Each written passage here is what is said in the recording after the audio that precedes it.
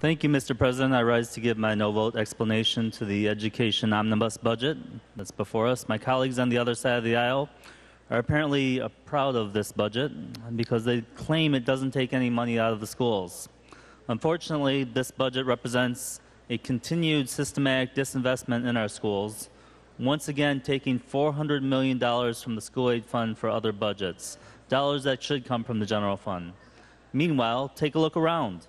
First, there was the Buena Vista School District that shut down entirely due to financial distress. Then there was news of Albion High School, which is shutting its doors due to the budget shortcomings. Just last week, Ann Arbor schools issued 233 pink slips as a result of lack of funding.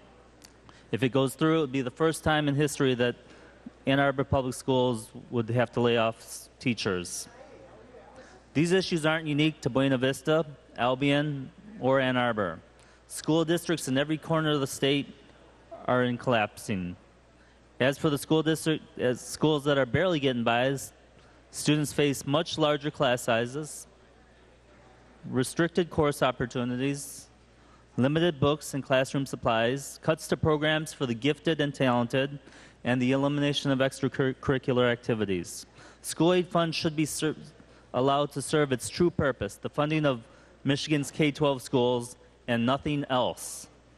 For 2 years now, my Democratic colleagues and I have been calling for adequate funding for our schools at risk of a crumbling public education system. The results are in. Your formula isn't working. Our schools simply can't operate under the means which you provided or failed to provide. And whether it's Skunk Works or the EAA, the alternative suggestions simply aren't making the cut. The people of Michigan would prefer to see budgets done right rather than done quickly.